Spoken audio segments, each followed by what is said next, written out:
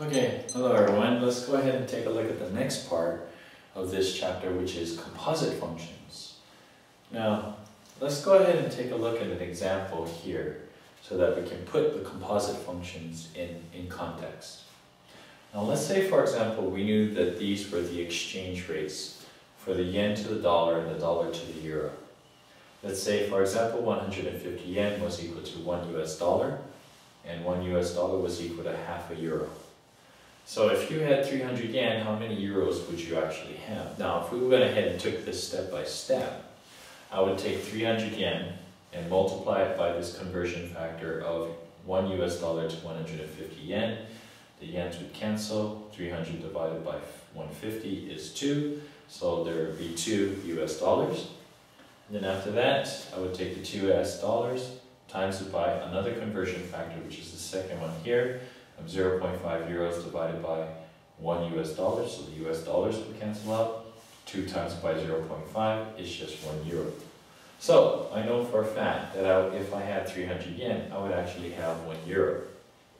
Now, let's go ahead and see how this example here actually relates to what composite functions are. Notice I actually did two things. I started off with yen, I put it into a function, or I converted it so that I actually came out with a dollar, the dollars, and then I took the dollars and then I put it into another conversion factor to come up with the euros. So basically, if you want to think about it in terms of functions now, what's actually happening is that I'm taking a domain element, putting it into a function, coming up with a different range element, but that range element now becomes the domain element of the second function, which is then churning out another final range element. And that's what I have here. And this is what composite functions are. They say that if I actually go ahead and take the composite functions, will actually take a domain value, put it into the function, come out with a range value. That range value will then become the domain value of the other function, put it into that function there, and then come out with a final range value. Now, this schematic here is actually representative of this here. And this says y is equal to g of f of x. Or you can also see it written this way, g of f of x. So notice that what happens then is that, as with all of your order of operations, you start from the inside and work out. So I put in an actual value into my domain value for f. So the x value would go into f first. F would then come out with a particular value for its range. That range value then becomes the domain value for g. Put it into g and come up with a final range value for g. Now, let's take a look at an example to put this into context with some of the more algebraic functions that we're going to deal with. Let's say, for example, that f of x is equal to 2x plus 3 and g of x is equal to x squared minus 2. Let's go ahead and take a look at what g of f of 2 would be.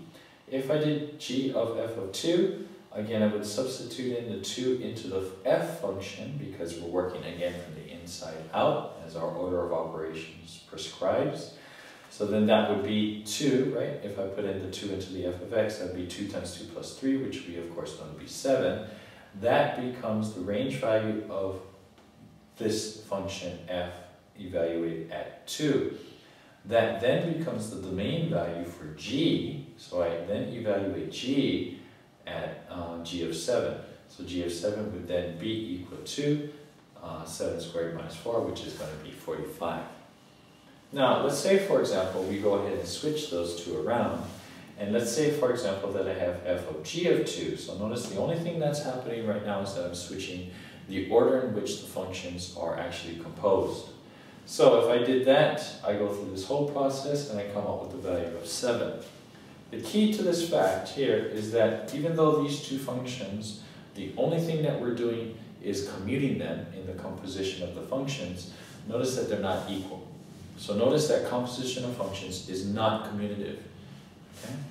Now, one of the things that you might also find quite interesting as well, as like with this example, wouldn't it be nice if you could just go straight from the yen to the euros? And sure enough, you could do that if you wanted to. You could do it also with the composition of functions as well. If we wanted to say, for example, find g of f of x, instead of actually substituting in a value for x, evaluating f, then putting it into g, what I could do is I could just go ahead and take a look at, let me go ahead and call this y, sorry.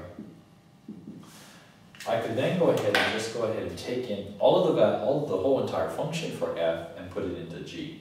So in other words, I know that f of x was 2x plus 3. If I take this 2x plus 3, which of course would represent all of the range values, then I take those values and I put it into the domain of g.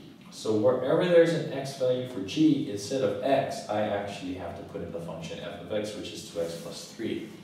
So I have 2x plus 3 squared minus 2. I expand that using FOIL, and then if I subtract 2, this composite function right here could actually be just written once this way, and if I substituted in a 2 here, I could just substitute it into this equation here, and again I'd come up with 45 directly. So that's what composite functions are, and that's how they work. They work in combinations with each other, and remember, they are not commutative. Okay, so give it your best shot. Let's see how you do with composite functions. See you next time. Bye-bye.